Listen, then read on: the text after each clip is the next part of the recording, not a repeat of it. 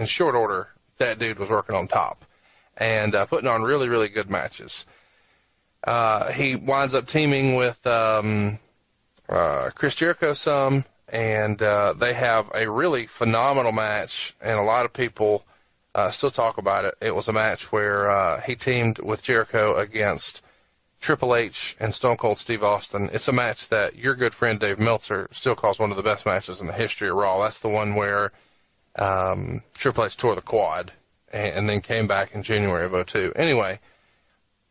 Finished the match. It finished the match, by the way, yeah.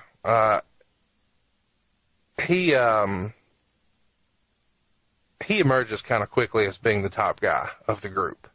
And, of course, eventually Eddie catches up. But to me, it seems like when you guys automatically put him in there with Kurt Angle at WrestleMania 17, and then he's in this big-time match on Raw against Triple H, and, fresh off of Jericho's big push, and he's in there with Stone Cold Steve Austin, who's still just white hot.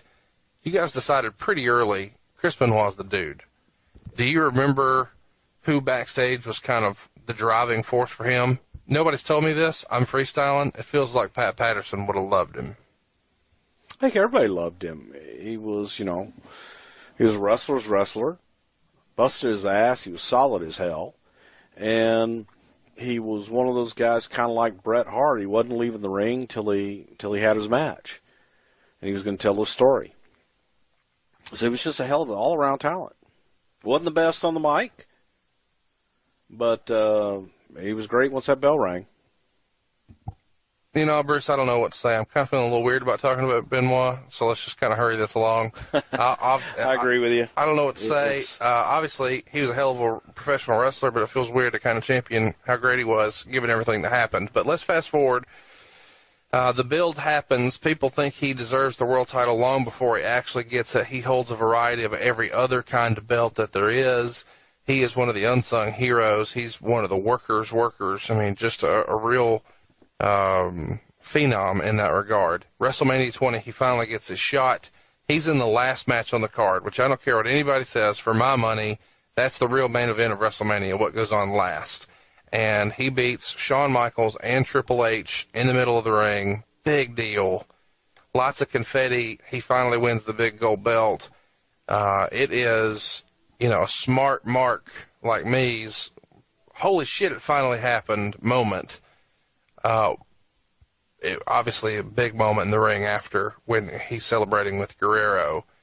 Carry me through your thoughts about that match and that moment, and try not to let the stain of what would happen a few years later totally taint it.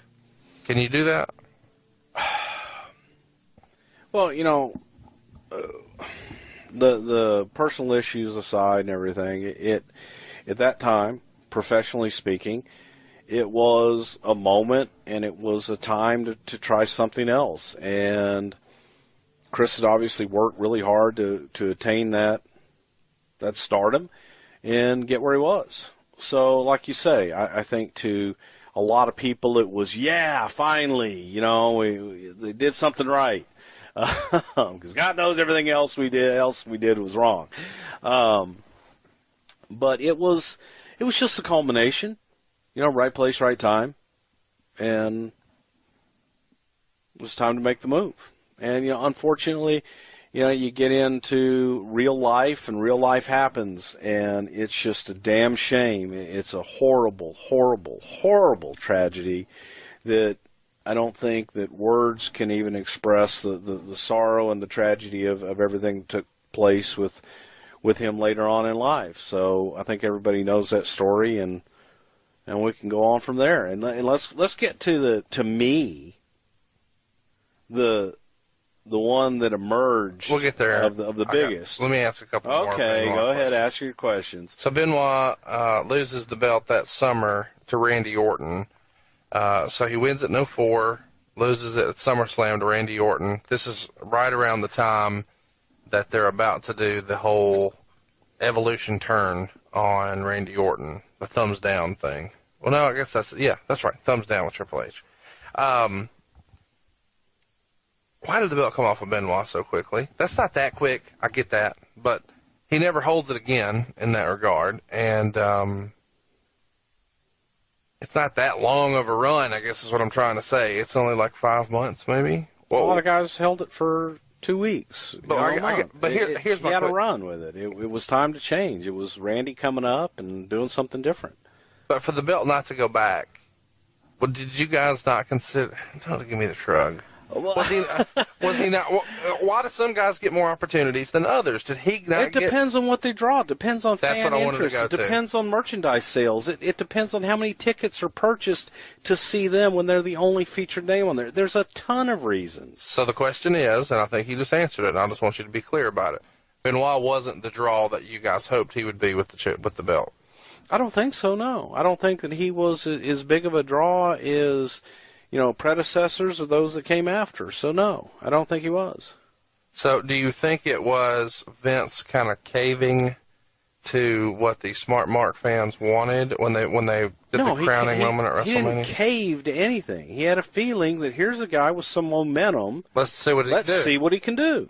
And so, when it doesn't work, he goes back to his original thinking. And when it didn't work, let's try something else. Yeah, and he tried something else for Randy Orton. I mean, he was definitely in star-building mode at the time, and he gave a shot to Benoit, so then he gave a shot to Orton. Right. Obviously, it stuck with Orton more so than Benoit.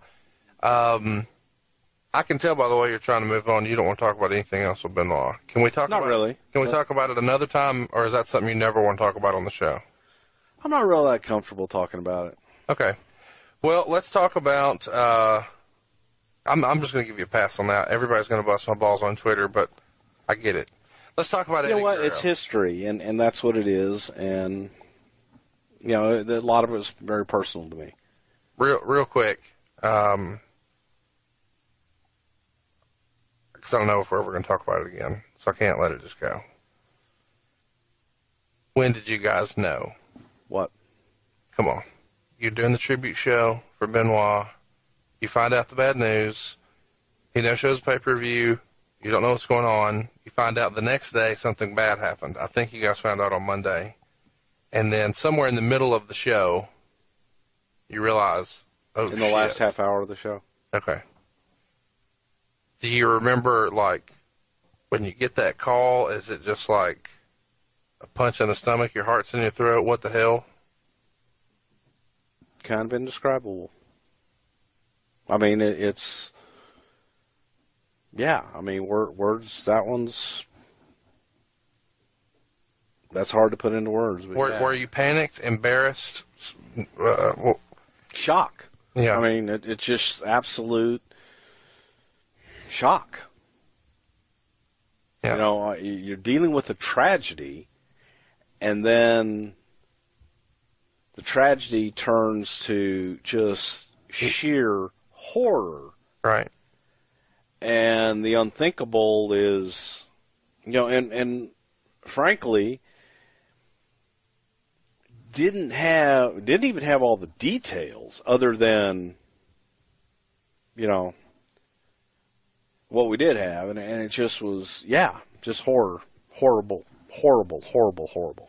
But yeah, shock. Do you think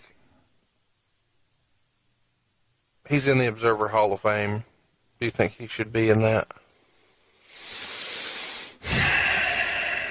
I don't know. I don't know what the hell constitutes an Observer Hall of Fame. So. Well, but I obviously can't be in WWE. He'll never be in the WWE Hall. Of course not. But I mean, if there was a non-publicly traded Hall of Fame, just based on the body of work, would he get in, or would that keep him out? It's hard to include someone who was capable of doing what he did.